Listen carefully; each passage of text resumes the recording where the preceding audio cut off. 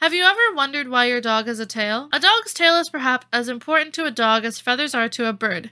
You see, a dog that has lost its tail won't be able to properly maintain balance, especially when they're running. When you watch a dog running, you can see that as the dog turns, they tend to throw their front legs toward the new direction that they want to move in, and the back legs remain in the direction in the front row legs are spinning towards. This helps them keep balance and make sure that they don't tumble over.